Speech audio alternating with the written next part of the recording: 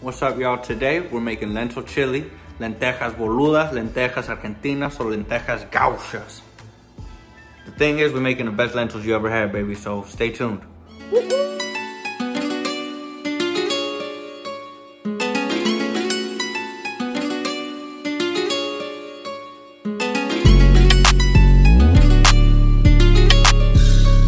What's up, y'all? Today we're making them lentils I told you about. You only need 2 onions, a bag of lentils, a pound of hot Italian sausage, a pound of ground beef, 80% lean, 20% fat for that flavor, 2 bell peppers, 2 cans of tomato sauce, and 3 to 4 potatoes depending on size. I only actually ended up using 3 of these.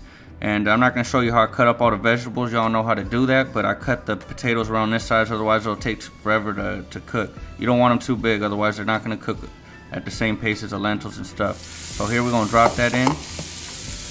Listen to that. Don't that sound nice? Had a little ASMR in there. Get that grilling going. Get that sizzling, baby. And we're going to grill these up till they're nice and translucent. Nice and transparent, whatever you want to say. But once the onions look in the background like that, they're ready to go. Pull that little piece of paper out. And then add the Italian sausage. There we go, baby. And we're gonna cook all that up. By the way, this recipe, shout out to my boy Matthew Marin. He's from Argentina. That's why I call these lentejas boludas. But yeah, I'm not Argentinian or anything. But yeah, look. So we're gonna add the tomato sauce once everything's cooked up, and then for the 2 cans you add twice as much water. I was using tap water, but I didn't want to let the bougie people feel left out. Use that Fiji if you have it, some Aquafina, that bottled water if you don't mess with that tap water when you're cooking.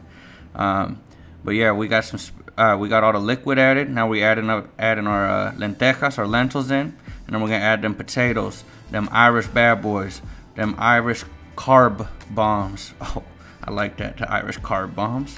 All right. If you don't know what I was joking, oh, here we go. If you're Mexican or you know a Mexican or you like Mexicans, add 2 of those. If not, don't add them. You won't miss them, but gets a little more flavor in there. Added 2 of those bad boys. Once it's to a boil, we're going to drop that flame down. Vamos a bajarle la flama. Bajarle el fuego, papi.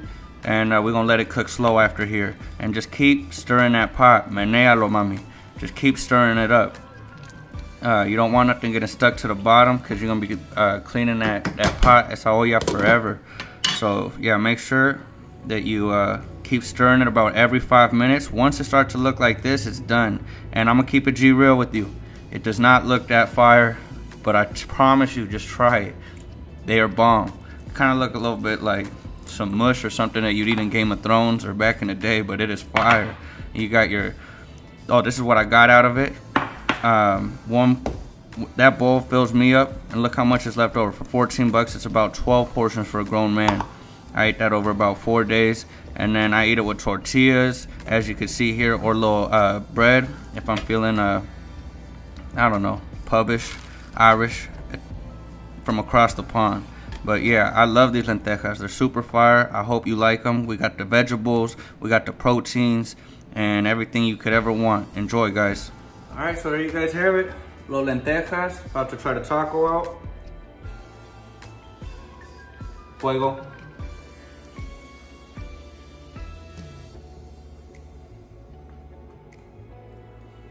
I would have thrown some serranos on it or a little chile cut up, but all I have are these ghost peppers. Just made a video on that. Gonna make this, well, about to make the video on that, about to make the salsa. And yeah, lentejas, super bomb, toasty toast. Look at that.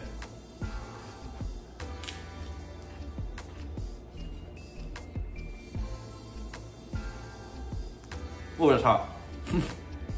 But it's bomb. I hope you guys enjoyed the video. Thank you for watching. This tastes more than half decent and never change, guys. Thank you.